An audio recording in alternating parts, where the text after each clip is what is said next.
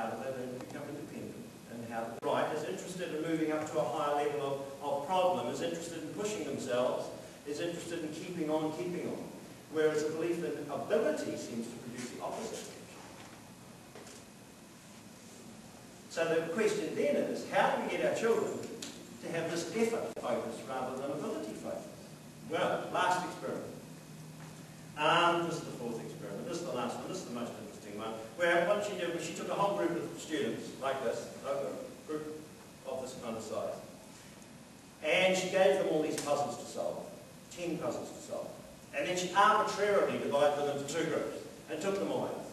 And took one group away and said to that group, you got 8 out of 10 of those puzzles right, and it's wonderful to see how much effort you put in, how much hard work, how much you really tried and you really pushed yourself and you achieved 8 out of 10. It's fabulous to see.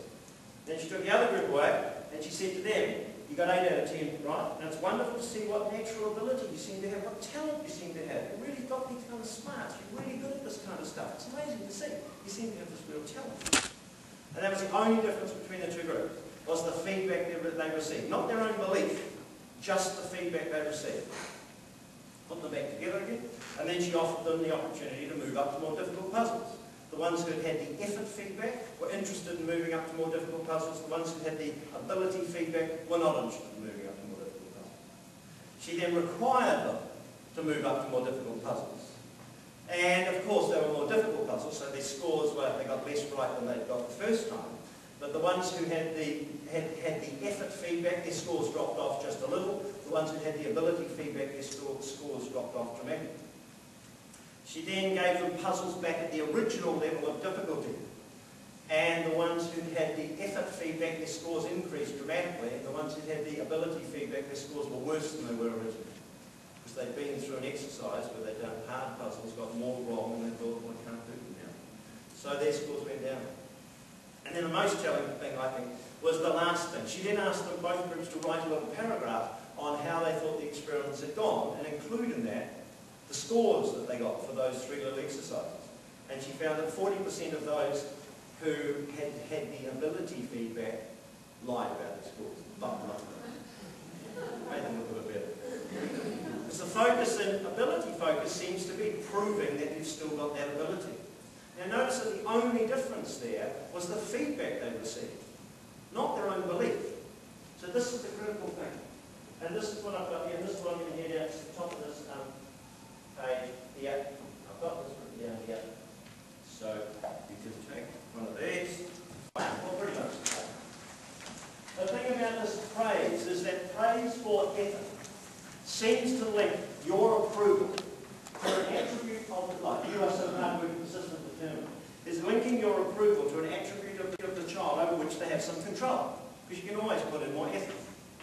And they can grow, develop, and improve their effort, can't they? And so assessment then is a measure of progress and an opportunity to learn.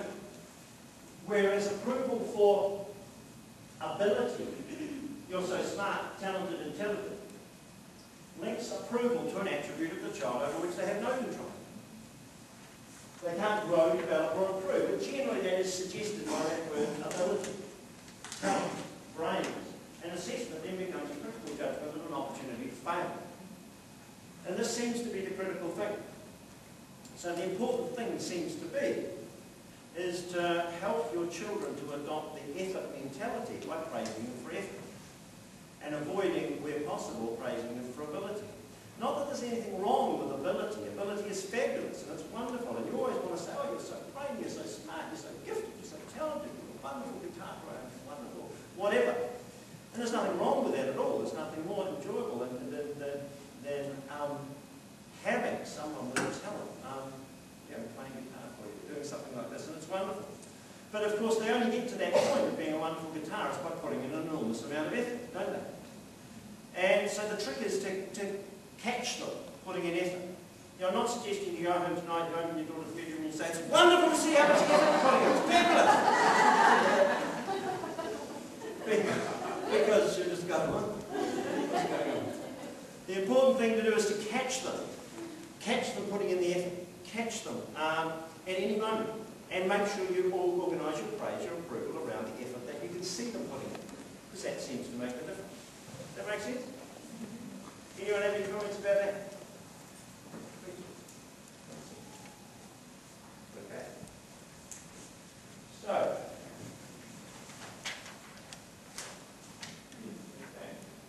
So focus on the process. Right, this is where it goes off completely on the rails. Yeah, in fact, even that box at the top is different from the whole. Anyway, so all the stuff that I'm putting up here will be on the sheet that you at the back haven't got yet, which is coming, okay? So it says focusing in praise for achievement on observed effort rather than ability. And it says the other thing is, of course, that effort requires good strategy.